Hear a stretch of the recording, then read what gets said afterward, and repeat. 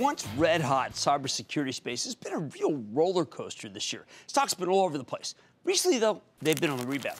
So could this be part of a sustained move of a group we like so much? Consider the case of Cyberark Software. That's CYBR. It's the Israeli cybersecurity company that specializes in protecting what are known as privileged or administrator accounts, one of the top targets for hackers because they represent the keys of the digital kingdom. You open these, you can open everything.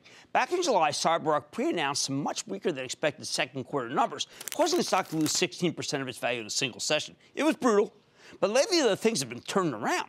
When Cyberark reported again earlier this month, it delivered a 6-cent earnings beat off of a 19-cent basis, higher than expected revenue, up nearly 18% year-over-year. Company's getting a lot of business from Europe, the Middle East, and Africa, which were weaker last time. Even better, the company gave strong guidance for both the next quarter and the full year. That's why the stock jumped back just 11% on the news. So you have to ask, can it keep climbing?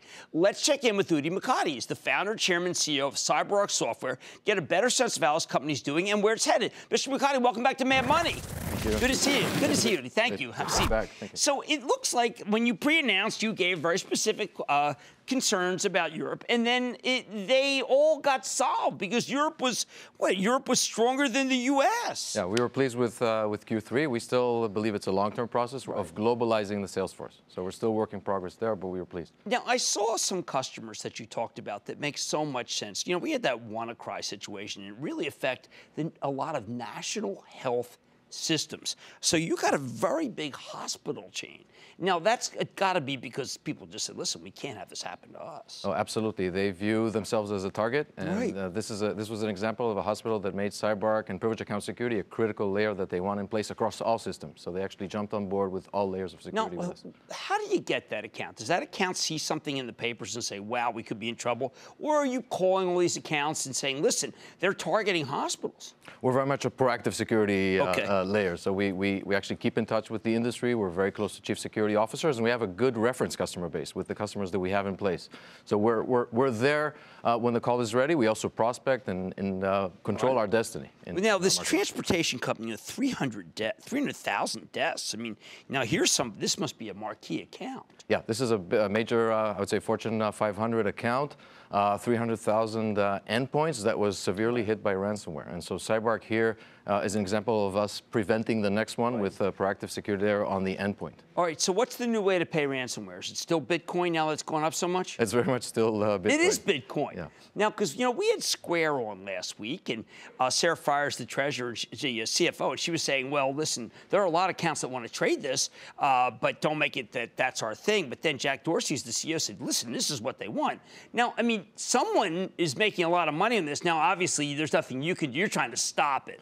But they're still dialing 1-800-whatever and paying the Bitcoin. We're trying to prevent it. We work with enterprises who are mostly trying to combat it, but we do see, especially small organizations, often succumb to the ransom and pay off. And now, you bought Conjure.